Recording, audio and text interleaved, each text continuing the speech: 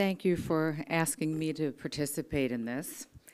And I would say this is probably the biggest choice I, as an ophthalmologist, have ever had to make, is choosing a lens. I developed a PSC cataract, actually bilateral PSC cataracts. And I have been asking myself and every one of you at every meeting, what lens would you put in your own eye if you should develop a cataract? I've come every year, I've asked. The answers have changed every year. And so therefore, I never really had a perfect answer. And the other problem was I was in the United States where we don't have the same choices that you do. So I had the choice of doing it there and continuing my work and not having to be interrupted, or coming here and finding one of you and picking the lens that I haven't had personal experience with and not knowing, and knowing my personal, intricacies of what I wanted. So what I sort of boiled down is to ask, what do we want most? What do we want least? What can we live with and what can't we live with? And do we even know these answers? And I will tell you, you do not know these answers until you undergo this yourself. First, are you still operating? Will we have glare in the microscope? How would we know in advance? Will we have degradation of image quality? How about if we drive at night a lot, which I do? Would we tolerate glare or halo? Do we know or can we test it? How different is glare than halo? And would we tolerate coma, trefoil, or starbursts? How important is it to have near vision, and at what cost? Would we tolerate imperfect or waxy vision? Would we tolerate glare or halos? And how do we tolerate wavefront aberrations like coma, trefoil, halos, and starbursts, which I will tell you, all of you have seen in pictures, and most likely none of you have seen in person. I was a 2015 emmetrope my entire life with mild presbyopia. I never wore glasses till in my 50s, and I could still read without glasses, and I could see my cell phone, and I could do most tasks without glasses. I could never use glasses in a slit lamp or a microscope. I tried monovision as I was starting to become mildly presbyopic, and it was okay for a while, but not my permanent choice, because I could still read without readers, and now I had a premature cataract. Which lens do you choose if you are in the US versus Europe? Very different. So here's what I chose. I decided I would be risk adverse to having night vision issues because I drive on the California freeways frequently to see my daughters, and I have been in bad traffic there, and the glare and lights from the cars in my eyes were already starting to be a problem from the starburst from the cataracts. And I said, I need good night vision. So I decided against multifocal lenses when I learned about this particular lens, which was under study in the United States. It is a monofocal lens. It's got a 5mm optic, and the theoretical concept of it was that it would be posteriorly placed in the bag so that all light would focus at the nodal point. It had some positive asphericity for extended depth of focus, and the first 50 patients most had J2 to J3, which is 0.2 to 0.3 logmar, with no glare or halos reported. And I said that would be good enough for me. I didn't mind wearing a +1 contact lens in that eye if I needed to. This is what it looks like. So I chose this monofocal lens because of because of not wanting glare halos. I wanted no aberrations, and I wasn't a fan of monovision permanently. And I have always been very sensitive to glare. So I came out 20, 12 and a half. I love my distance vision. The colors are amazing. Driving day and night is spectacular. But I am one unhappy 20, 12 and a half patient who has unwanted positive dysphotopsias. And when your patient tells you about glare, don't discount this. It's enough to make you crazy. You will walk and you will see lights streaming from everywhere, and every time you go to a window, you'll have glare, and you've never had problems in your life. I will tell you that I do believe that that is quite different than halos. I think I could have tolerated halos better than day glare and night glare. So this is a problem. I am able to manage it temporarily with Alphagan, P 0.1% brimonidine, and when my pupils are normal, I can basically tolerate it. But my pupil continues to dilate and enlarge throughout the day. How many patients of you have had this amazingly great vision? It's like HD vision, and have had these types of patients. Will you remove the lens with these complaints? And we'll talk about thoughts on the dilated pupil. Was my choice adequate? What about a new lens for my first eye, for my second eye, and what about my pupil? Well, the problem of Sheri is indeed she made a mistake, in my opinion, choosing an experimental lens. And I will tell you, most of the symptoms are related to the material silicone, and we know because of the crystal lens can make this type of distortion, can make comb aberration. Radial aberrations are induced by silicone when the causal bag is contracted, and this happens to you in the second to the third month after the surgery. No, it was a week after. A week after? A week after I started noticing halos of light and some glare. Anyway, let me explain to you how I would make your case, because you are a very special case. You are a colleague, you come to me, and this is what we have to say.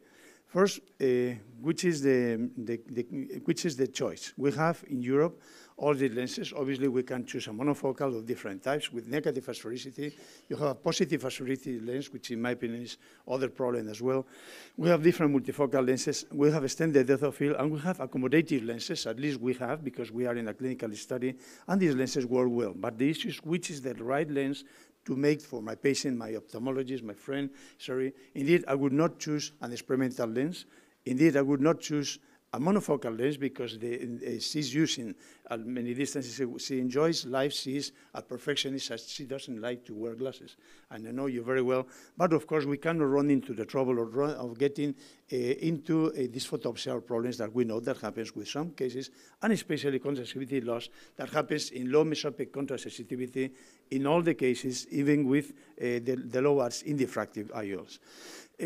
Already, Dr. Grybowski has quoted this paper that we wrote with Edmund Rosen. Multifocal lenses are successful. The issue is we need to use them properly, and of course they have complications like in medicine. Now, this is another paper that he also quoted, in which we review the complications, how to solve the problems. We are dealing with medicine. There is no free lunch, and we have to make a decision of our colleague in the benefit of her. And these are the different choices that we have in lenses. First, diffractive lenses are my choice. In many cases, I do about 1/3 of my cases with diffractive, but not in the case of Sheri, because she drives a lot at night in long distances. And indeed, low mesopic conditions, low mesopic driving is going to affect it somehow in all these lenses, which are indeed causing dispersion of light, and you have scattering as well. So I would go to refractive lenses and look that when choosing the lens, I have many decisions. First, incision size. I don't want to induce astigmatism. You don't have astigmatism, but the astigmatism is present. I try to correct it with the lens. Then I have to look at the sphericity of the lens depending on the cornea. I have to look at the pupil dynamics, because pupil dynamics matters in many lenses. Some lenses are pupil independent, but some others, many, are pupil dependent. We need to know which are the best candidates for each one of the lenses, and which is the best scenario in which these lenses should work. Sorry, because this is not working. Okay, thank you. So I'll go to the refractive technology, and from the ones that we have at this moment, we have the varifocal refractive technology. These are sector lenses. They don't reduce contrast sensitivity function. They don't have a glare. but they have some distortion, and distortion depends on the near vision add. Near vision add of 3 has somehow some level of distortion. Distortion is not going to be tolerated by surgery for sure, so I would choose the low near vision add oculentis 1.5, the lentis comfort. And why? Because I have never explanted one of these lenses because of dysphotopsia or because distortion or because any abnormal symptoms. Second, it is a very good lens for intermediate vision, and in binocular implanted, most of the patients reach about GA3, which is enough, and to have some near vision glasses is not a tragedy. If you are really sure that you are not inducing night vision problems, glare, halos, or dysphotopsia in daylight conditions, the lens is big enough not to have any problem with the people of surgery.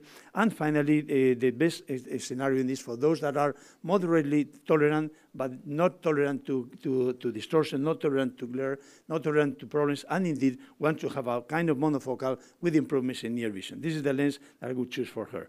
Indeed, the lenses that I use more frequently are the refractive varifocal because this reason I use a lot the 1.5 in combination with the 3 and the M plus X, which is extra near. That means it has an extra addition for near by modification of paraxial power. And in this way, I use in the dominant eye the 1.5 in the non-dominant, then 3. And most of the cases, I'm talking about most, is 99% of the cases are happy as far as you select the patient properly. This is a lens that is relatively pupil independent from 2 to 6 millimeters, which is the case of Sheri. And I could, even that I use in 1/3 of my cases the size, the diffractive, the most used by me is the size trifocal, but I use the Hanita full range, which is an intermediate in near vision art, with the important advantage that certainly you have a JAK laser capsulotomy in this lens, and I have the Alcon panoptics as well. So these are how to make my choice. Visual potential of the patient matters, and you need to know that the patient will have good vision. The age, professional activities, hobbies, reading, and driving habits are important. No ocular comorbidities, it has been mentioned before. That doesn't matter that much, so borderline maculas at this moment are an indication for me for multifocals as well. Normal corneal topography and aberrometry, case of Sheri is like that. Pupil dynamics, you have to use the dynamic pupillometry available in the Sirius and in Pentacam. You need to know which is the photopic and scotopic pupil size. The angle kappa for me is not that relevant. Let me tell you, I have never explanted a case because of normal angle kappa, so it's not an issue that matters to me that much, and this probably deserves a discussion further. Patient's personality is important. She is a kind of demanding, highly demanding, highly perfectionistic, sophisticated lady, and indeed she's a challenge, but she's an indication for multifocal lenses as well. And I thank you very much for your kind attention.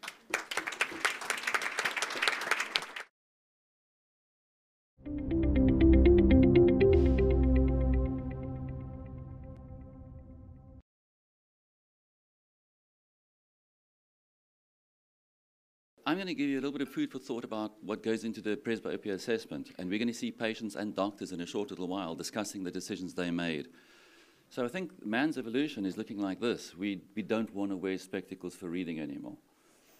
And so Simon Sinek is someone who looks at everything and says starts with why. I tend to think of the presbyopia market as start with what. What do I have that I can currently offer, and how do I make that fit what my patients have? How are we going to get to that decision? What are the cost-benefit ratios, the risk-benefit ratios, and what's the technology development cycle?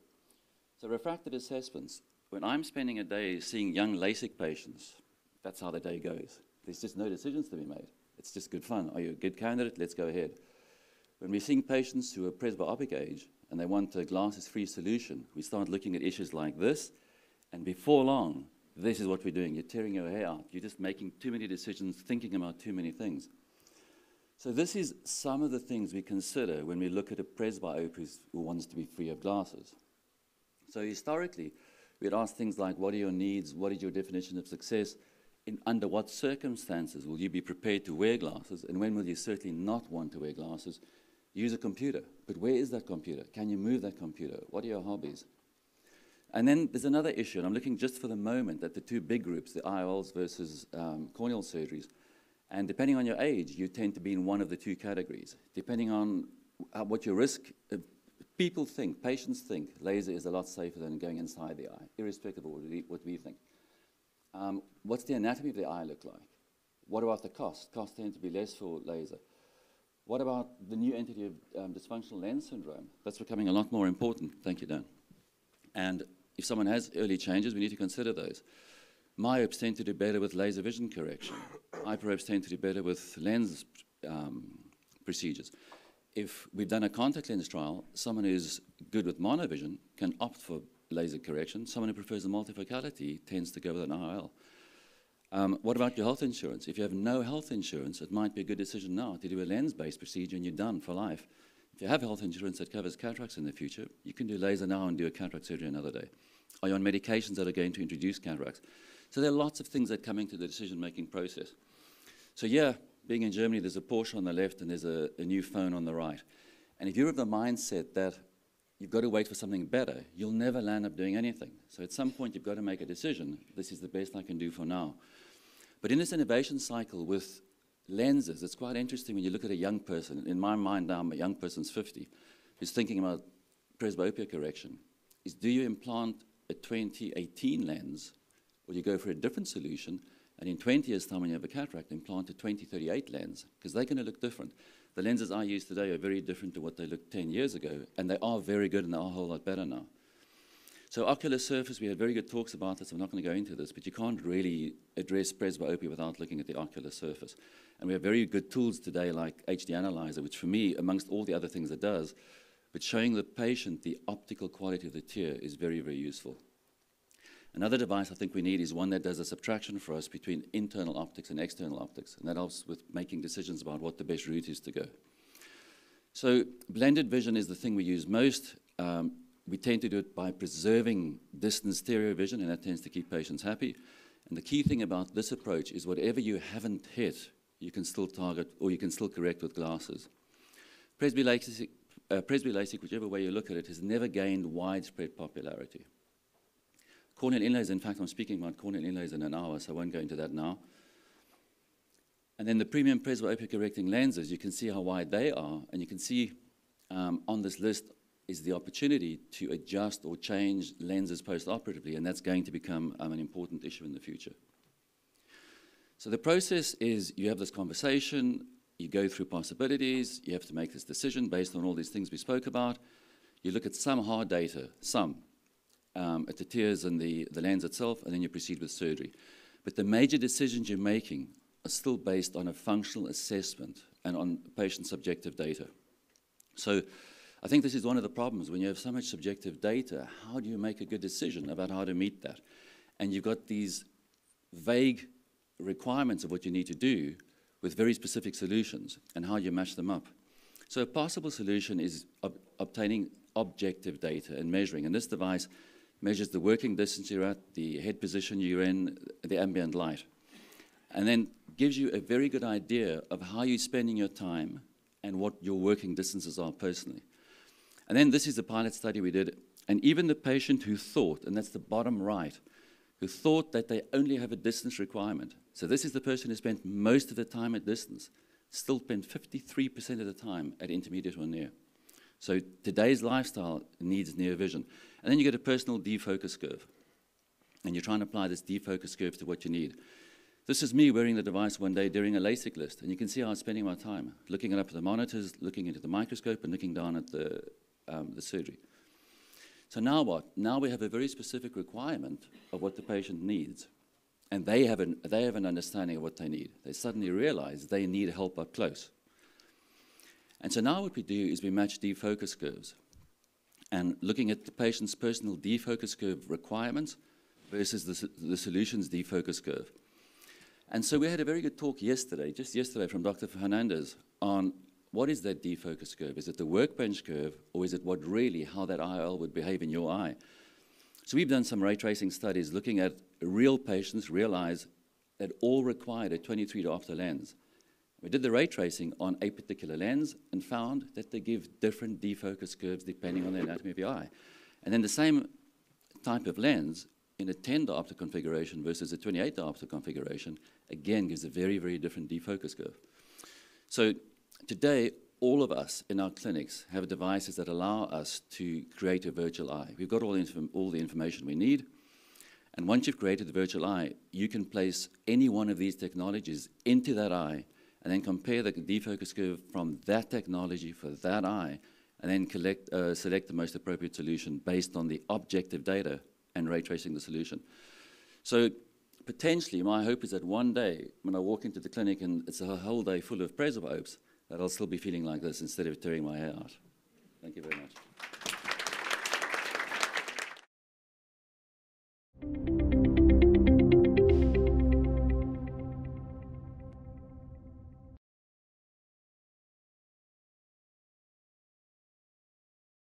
Dear colleagues, at first I would like to thank the organizing committee to invite me to deliver this talk. My affiliations are in Poland. One of them is in China. This is a recent appointment, but the talk will be delivered in English.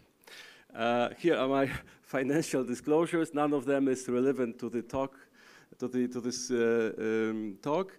And I would like to address one of the well-known statements, as you see it on the slide. Multifocal IOLs decrease the contrast sensitivity, thus they are disrecommended in patients with retinal disorders. What is the evidence behind this statement? So there are many studies showing that multifocal IOLs, they decrease the contrast sensitivity. This is one of them. It was published in Ophthalmology 2004. However, as we know, the more reliable data and the deeper insight we gain from systemic reviews and meta-analysis. So the question is, what do they say? This is one of the meta-analysis. It was published in Journal of Cataract Refractive Surgery by Rosen and collaborators.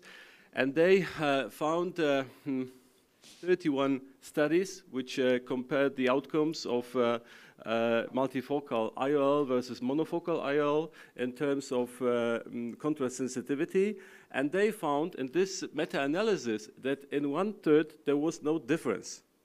In 2/3 there was reduced contrast sensitivity at the highest spatial frequencies for multifocal IOLs, although contrast sensitivity outcomes remained within the age-match normal range.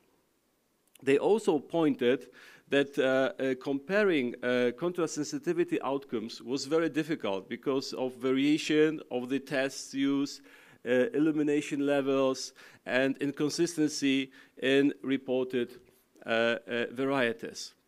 And the second systemic review, which was recently published, more or less delivered the similar results. They pointed that there were different methods used in different studies, so it was very difficult to compare, tested under varying lighting conditions, and for example, pooled results of 4 trials did not reveal a significant difference in contrast sensitivity. They also pointed that 13 randomized controlled trials which compared contrast sensitivity under varying luminance conditions and at different spatial frequencies shown a disadvantage for multifocal IOL under at least some conditions. Case control studies, they deliver more or less similar results. So they say that they show some advantage in contrast sensitivity with monofocal lenses. It was also shown that there are some factors which can improve contrast sensitivity. They include rotationally asymmetric designs, diffractive optics, aspheric design, and some of these factors were already introduced in some of the multifocal IOLs. So the old studies might not be relevant today, regarding, as it is shown here, for example, this is the recent study published last year, prospective, single-blind, comparative study, which show no statistical significant differences in contrast sensitivity observed at any CPD in multifocal IOLs versus monofocal IOLs. So there are many questions still to be answered regarding multifocal IOLs and contrast sensitivity. What levels should be considered normal given the large standard deviation of contrast sensitivity in normal subjects. Whether multifocal IOLs should be compared with age-matched phakic subjects or age-matched subject with a monofocal IOL. Then if we observe any decrease in contrast sensitivity, is it clinically significant? Is it clinically relevant? Is there a threshold in contrast sensitivity to contraindicate multifocal IOLs? And finally, the issue of pre-existing impairment of contrast sensitivity, such as those with concurrent diseases. There is another interesting study, very old, 18 years ago, published in Journal of Cataract and Refractive Surgery, based on an old multifocal IOL. It is an Array multifocal IOL, and they shown in this study that they analyzed the influence of contrast sensitivity. The decrease was significant only at low contrast levels when compared with monofocal IOLs, and equivalent to 1 line of visual acuity when the contrast was reduced to 11%. However, advantage of providing improved uncorrected near visual acuity counterbalanced the loss of contrast sensitivity. So they concluded that this significant proportion of patients benefited from the IOL's multifocality, and the management of associated eye diseases was not compromised by the nature of the IOL. What do we know about the relation between, we call it concurrent diseases, different retinal disorders? So regarding maculopathy, contrast sensitivity reduction from multifocal IOLs is additive to the already reduced contrast sensitivity in patients with maculopathy. However, patients with maculopathy and limited vision loss could benefit from multifocal IOLs, given that they are more tolerant to image defocus and adapt more rapidly. What do we know about the diabetic retinopathy, AMD? Not much. Studies on contrast sensitivity and functional vision after multifocal IOLs implantation in these disorders have not been conducted, so this implantation are based on individual case selection. This is another interesting study which was published a few years ago in Journal of Cataract and Refractive Surgery. And in this study, patients with AMD and cataract were implanted Restore multifocal IOL with the near add of 4 diopters targeting 2 spherical equivalent diopters, which yielded finally 5 diopters total near add. And they reported, after 6 months, improved uncorrected near visual acuity in 90% of eyes, and they also reported significant improvements in vision, mental health symptoms due to vision, and role difficulties due to vision. Finally, also bilateral multifocal intraocular lens implant is probably the most favorable. Unilateral implantation of multifocal IOLs may also provide patients with high levels of spectacle independence without compromising contrast sensitivity, especially in some age groups like young patients. What do we know about dysphotopsia? It is rather clear. It comes also from a recent Cochrane review that multifocal IOLs are related with the increased risk of dysphotopsia, glare, even more for halos, 2 times the risk for halos. And the same Cochrane review tried to address the issue of patient satisfaction and quality of life. It was very difficult because there is a great inconsistency between studies. There are so many different visual function questionnaires. It's so difficult to compare them that they were not able really to draw reliable conclusions, there is some evidence of more favorable outcomes in the multifocal group. So in the conclusion, we really do not understand well the role of contrast sensitivity decrease. Even it's statistically significant, is it clinically relevant? And so there are some obvious dysphotopsia related with multifocal IOLs, and there is no universally accepted and standard validated measure of patient satisfaction after multifocal IOL implantation. Thank you very much for your kind attention, and I would like to invite everybody interested to our Presbyopia meeting in Poland. Thank you very much.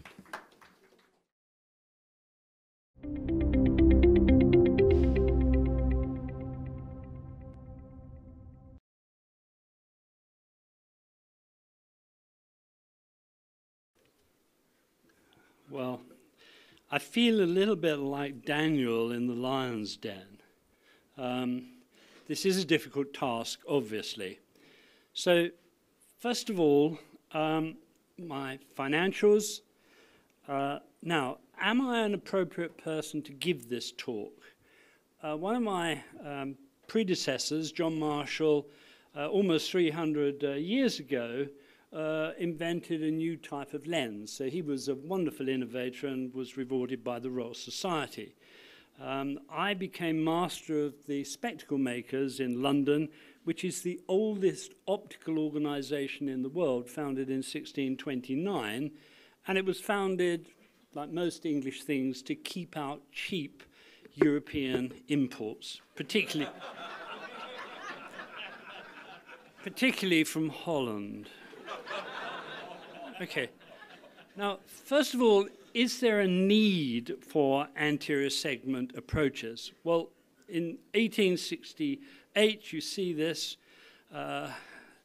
gentleman visiting London, kept getting spat upon, and then asked a servant lady why, and she said, well, I should have bad luck if I didn't spit upon a gentleman in glasses. Okay, so there's a need, clearly.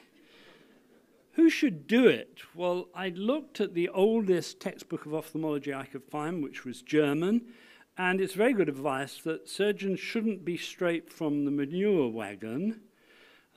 Interestingly, a comment on refractive surgery, you've got to be ambidextrous, must not be greedy for money or haughty. Now, I don't know any ophthalmologists who do that. Well, you can read them for yourselves. Now, the problem that you all have is you're dealing with something which is incredibly complex. You're dealing with the eye at one end, which is involved in image production, transduction, processing, and transmission, and you're dealing at the other end with the brain, which is reviewing all those, adding more transduction and interactive mechanisms, and all of this is under genetic control. So it's an incredible journey from fiddling around with the cornea and getting the patient responses. It's much more complex than we thought. The other thing you have to remember is it's a dynamic system. Nothing is static there. The cornea is moving, the lens is moving, thank goodness. There's a wonderful dashpot filter at the sulcus sclerae, which filters out corneal movements from the retina. Okay, how do you make the judgments you make? Well, I do a lot of work with the military, both in the UK and in the US, and they're great with acronyms.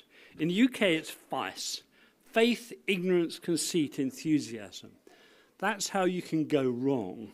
You believe what the manufacturers tell you, you've no idea what the mechanism is, you're conceited and know that you can do it, or you're really enthusiastic and you want to do it. In America, money, they may pay you to do it. Ideology, God bless America.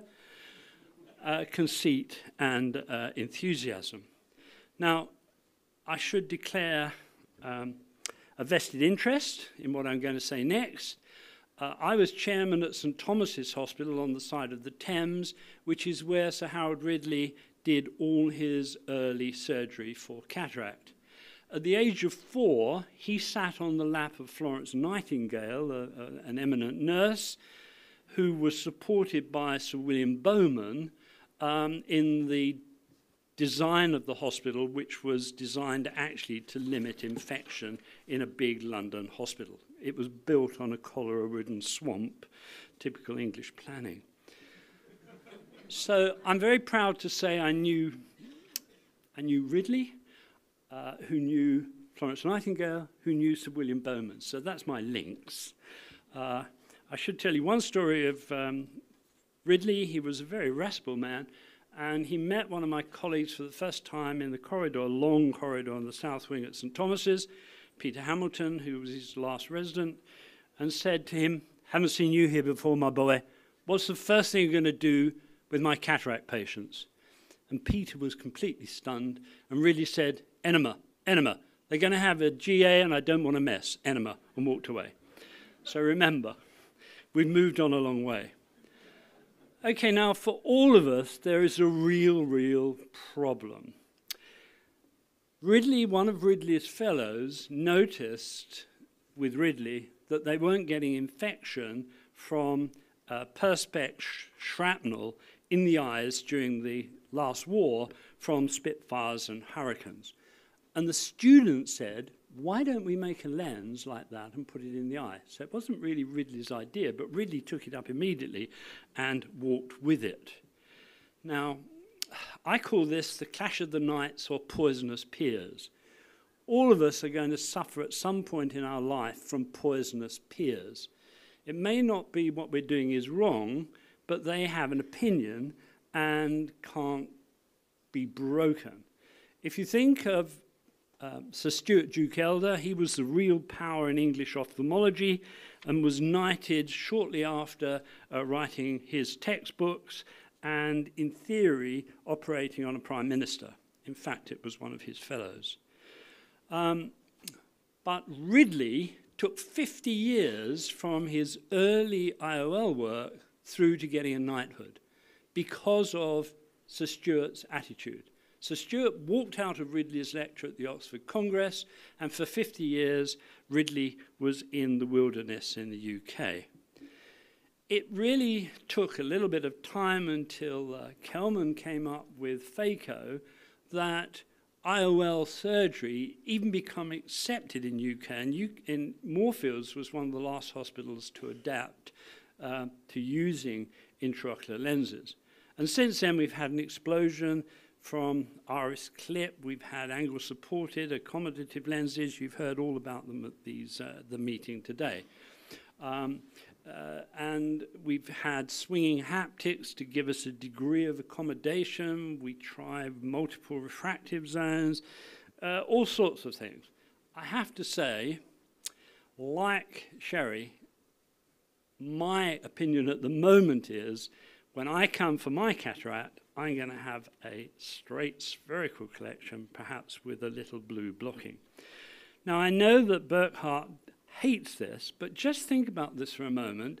1985, all the lens manufacturers introduced UV block. There was no clinical trial. There's no evidence-based medicine at all. Everybody says, yeah, we have to have it. If I said to you, would you put a lens in without it? You'd probably say, no way. But when Alcon introduced their blue blocking lens, which personally I think is a great idea, no clinical trials, huge controversy. Oh, we can't do it without clinical trials. Well, you know, damn it. A few years before, we did precisely that. Okay, I want to move very quickly from lens to cornea. And here, our first big mistake came from Sato in Japan, not knowing the function of the corneal endothelium.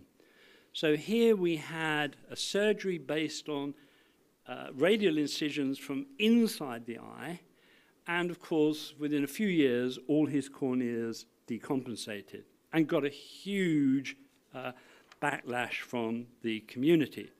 Fedorov, on the other hand, thought, wow, what about if we did it from outside the eye? And the old Soviet Union was strapped for cash, and this was a good way to get hard currency. And people from all over the world went to sit on his carousel to have radiokeratotomy. Again, was it a mistake? Well, I call it slash for cash. He had the surgery, the idea being you make the incision, it fills up with epithelial cells and the wounds gape, so you increase the effective peripheral circumference. It wasn't until George Waring III did the PERC study that we really saw that this was leading to major problems with hyperopic shift. Okay, well, moving on. The next advent was excimer laser refractive surgery, myself and Teo there with PRK, Lucio and Ionis with LASIK. And you have to remember, none of this would have happened without industry, and in the spirit of ACOS, David Muller and Charlie Munnerlin did a fantastic job. It wouldn't have happened without industry taking up these ideas and moving with it. Originally, I had patents on broad beam, shaping of the cornea through a computer-driven aperture, but this had problems with the pulses arriving as the plume came out of the surface, and some companies had problems with central islands. So we shifted, as we saw yesterday, to flying coffee, to scanning laser systems, which are the basis of our systems today. Now, what's the mistake? Well, I think there was a big mistake in terms of LASIK. Who would want to put dead epithelial cells back on top of a wound? It's a bit like a blister from a burn. The cells are there, sure, they're retaining fluid, sure, but they're not going to do any work. And that's why work from Ramesh, who's in the audience here, showed that if you actually totally killed the cells, you did better in terms of postoperative recovery than if you tried to cleave it off and be very careful. So what are the issues? Well, the issues are still the same issues that have been around for a long time. The front of the eye, we've had wavefronts, we're looking at aberrations. The back of the eye, we're looking at point spread function and interaction of the retina with the brain. Optical aberrations, they're not monochromatic. They are polychromatic. Our eyes are polychromatic. Most of the systems we have at the moment are monochromatic solutions. With one of my PhD students, we developed a polychromatic model, but it's not used. And in wavefront calculations, we really should be looking at this. We don't want a beam that's perfectly focused in the middle of the choroid. I mean, that lot of good. So we shouldn't be using red. We should be using perhaps blue or green. But it's a good idea to become more polychromatic. What axis are we going to use? Well, again, huge debate, always have been, optic axis, visual axis, line of sight, and I guess really line of sight is what we should be doing, but of course that involves personalized medicine again. The manufacturers several years ago promised us eagle vision. Well, that was an act of faith, and Barricare had it right. The achievement of super functions still in the realm of utopia and probably cloud of DNA. Eagle vision also suffers from ignorance. How many people here know that the eagle has 2 foveas in each eye and 1 million cones in each fovea? So we're now going to be dependent on the retinal surgeons to transplant in a second fovea. I think that would perhaps increase visual acuity by a factor of 8 at least. So finally, I want to leave you with an observation on what you are all doing. This is an eye. We divide it into 2, front and back. The net flow of fluid, excuse me, around the eye, endothelium's pumping into the AC, ciliary processes are pumping into the AC, the pigment epithelium is pumping out of the eye. But the feeders are in the opposite direction. So we've got fluid coming in and out and pumps, and it's a very, very complex mechanism. So just look at the front of the eye for a moment. Fluid's coming out of the ciliary processes, around the back of the lens, out through the pupil, into the trabecular meshwork and out of the eye. Great. But That's the system you're dealing with cataract surgery. Those are the zonias. They are pretty tough. They're like Amazon roots. They go down into the crypts between the plications of the pars plicator and anchor in there. And then the long elements go back all the way to the pars plana. And actually, some elements are seen in the very superficial Brooks membrane.